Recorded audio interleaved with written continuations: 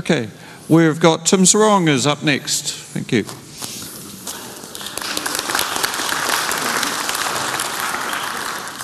Thank you. As Simon said, my name's Tim, and I'm here to present to you a gentle introduction to Ceph.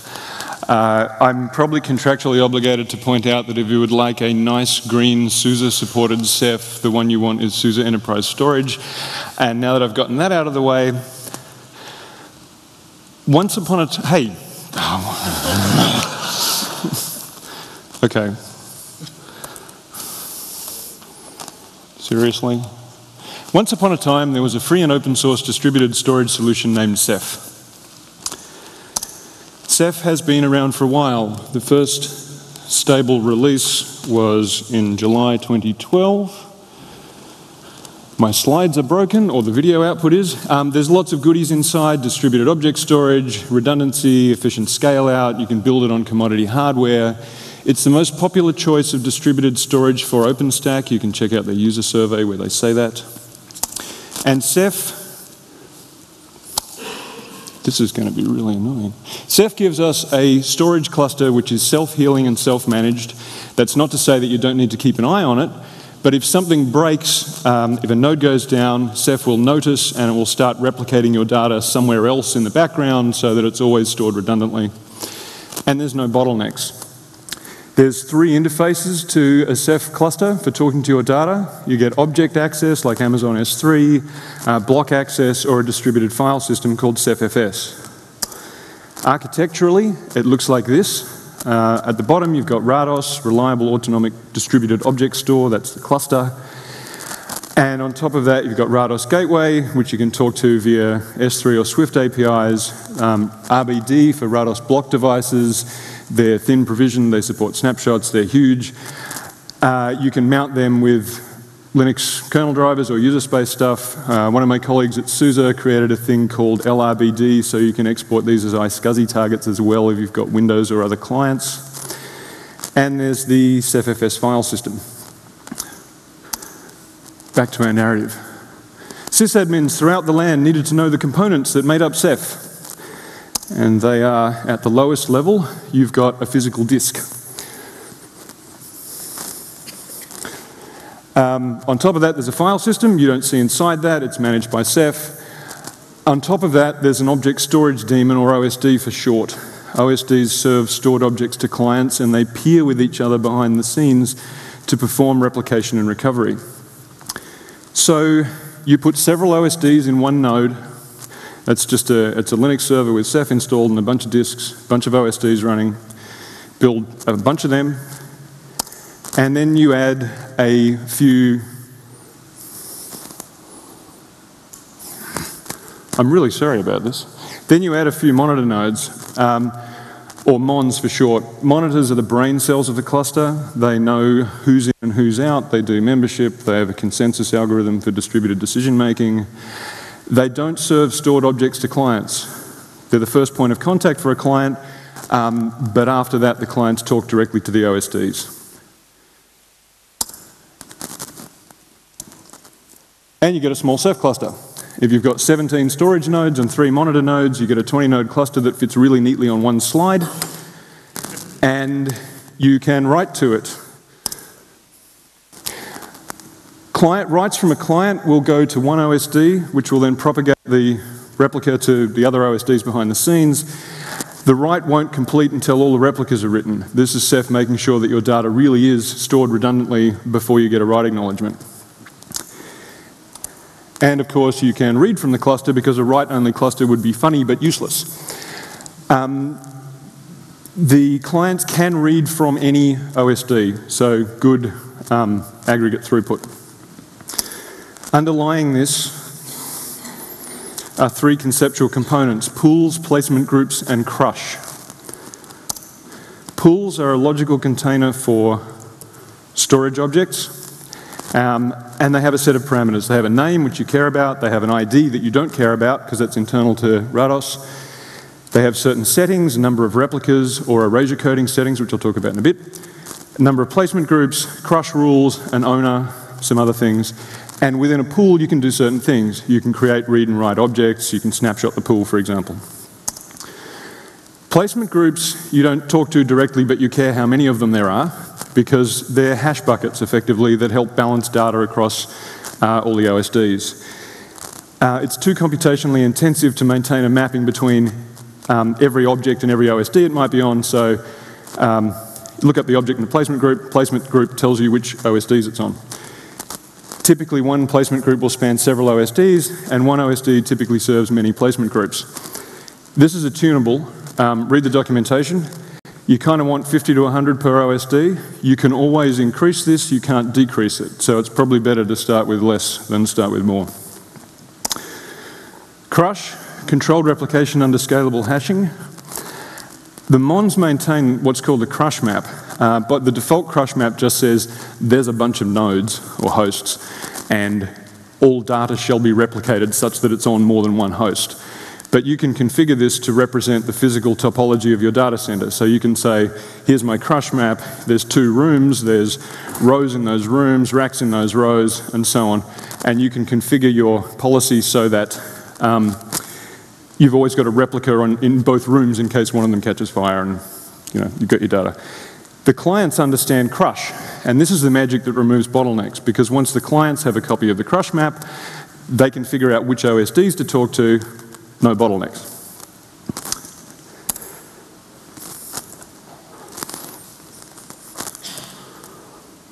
This is really annoying.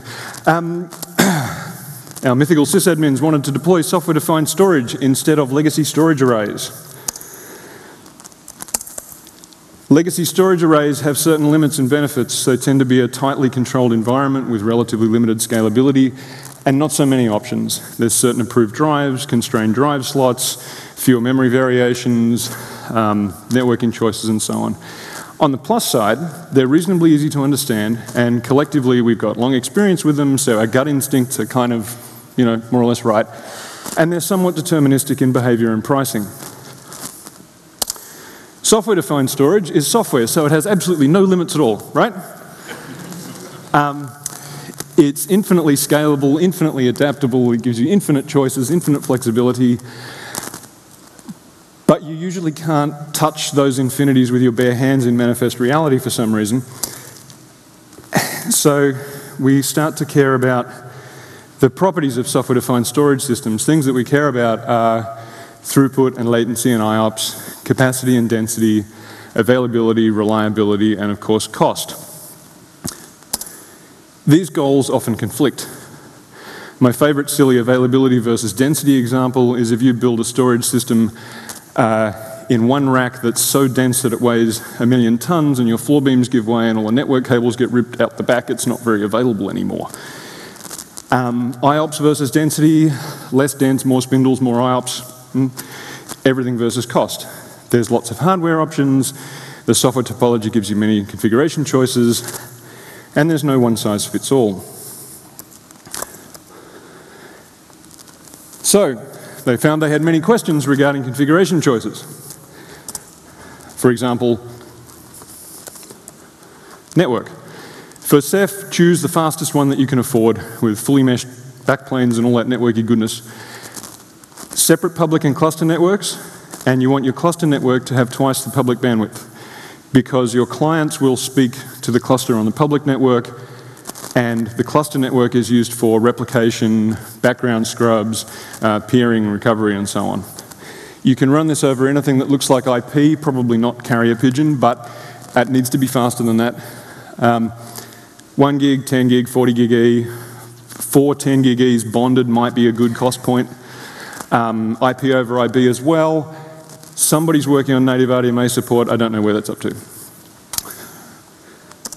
Individual storage nodes, these are just, like I said, Linux boxes with disks in them.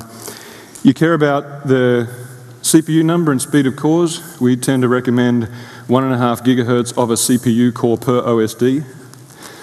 Memory, you want 1 or 2 gig per OSD or per terabyte of storage, depending on who you ask. You had a node with 8 disks in it, give it 16 gig of RAM. Storage controller, its bandwidth, performance, and cache size. You might be interested in putting SSDs in front of spinning Rust OSDs to act as journals for them, which I'll talk about in a sec. And you care about how many disks you're putting in and their capacity and their performance. SSD journals accelerate bursts and random write I/O, so you can have an SSD in there with like 4 partitions on it, and they each act as journals for 4 separate OSDs. So we recommend everybody do this for that performance boost. Sustained writes that overflow, the journal will degrade to hard disk drive speeds necessarily. They don't help much with read performance. They're expensive, they consume storage slots, so you might not want to use them for those reasons. If you can't, you probably want a large battery back cache on the storage controller if you're not using SSDs.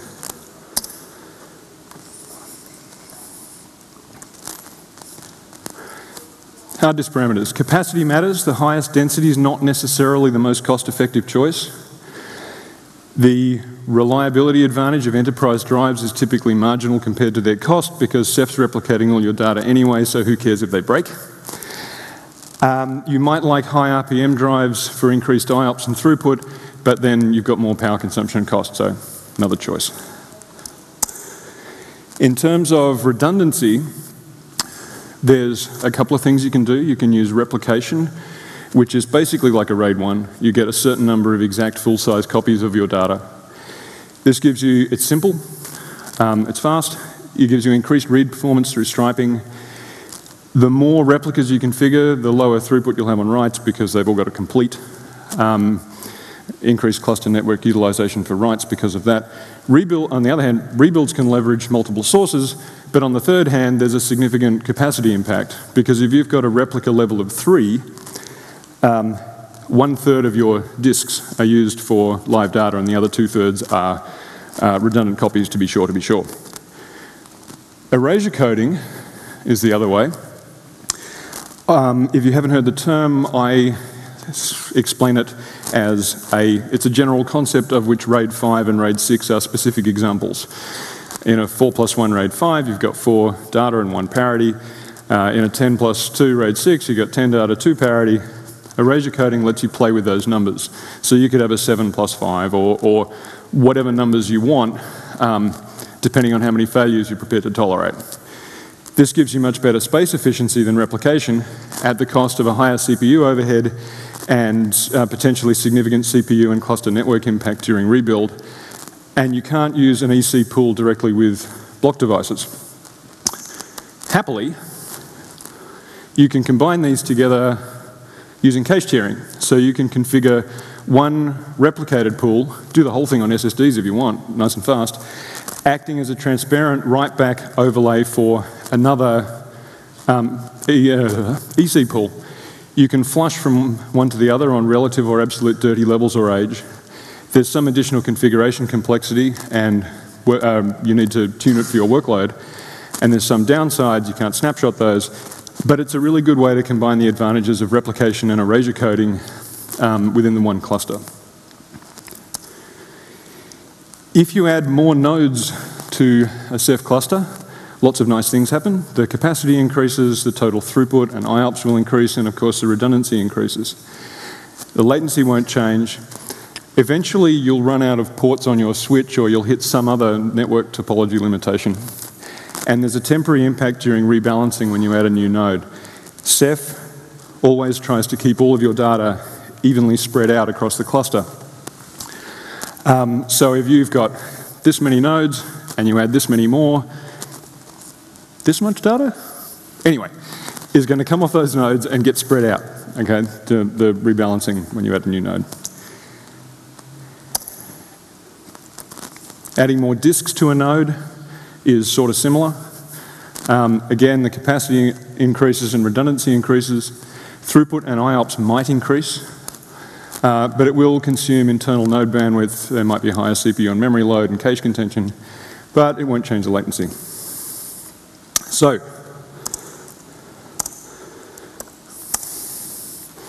please stop doing this. Yes. So, but learning which questions to ask enabled us to build sensible proofs of concept which scaled up and out, leading to my last slide, how to size a Ceph cluster. Understand your workload, and then make a best guess based on the desirable properties of that workload, factors, space, how much you need physically and virtually, cost, etc.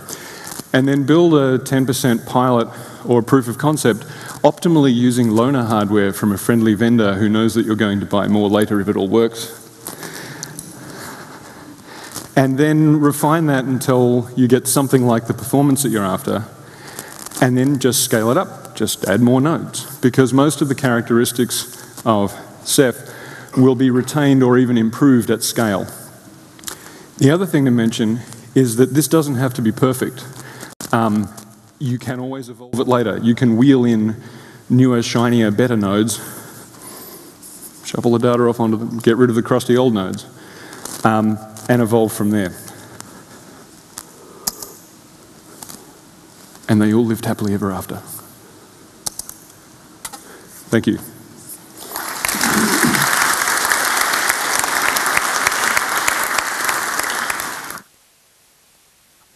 Cool. Questions, anybody? Paul looked first, I think. One of the technologies that I've seen in disk storage is shingled write Yep. technology. Is there any sort of indication in things like Ceph of adapting their write patterns to take advantage or to work with shingled write? The question was, is Ceph doing anything to adapt their write patterns to work with shingled writes? The answer is, I saw an email that indicated that somebody was looking at it somewhere. People know that this is a thing that should be done. I don't know what state it's in. So, how does Ceph go with small clusters? How does Ceph go with small clusters? how does Ceph go with small clusters? There's a point. Who was I talking to? Somebody said, don't bother with Ceph if you're building something that's physically smaller than this, right? A traditional SAN is going to be just fine.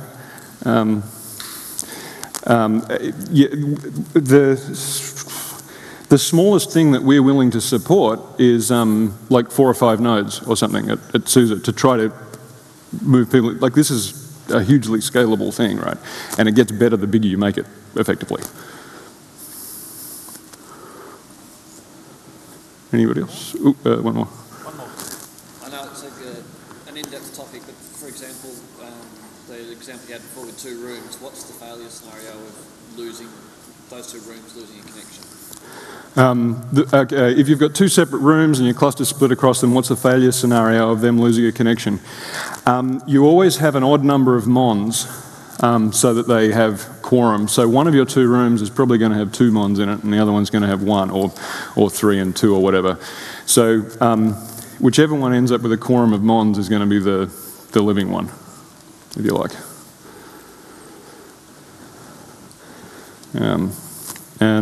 Thank you for that. I'd like to apologize again for the video problems. They looked really good on my screen, but I realize that that's completely unhelpful for you people. So, thanks.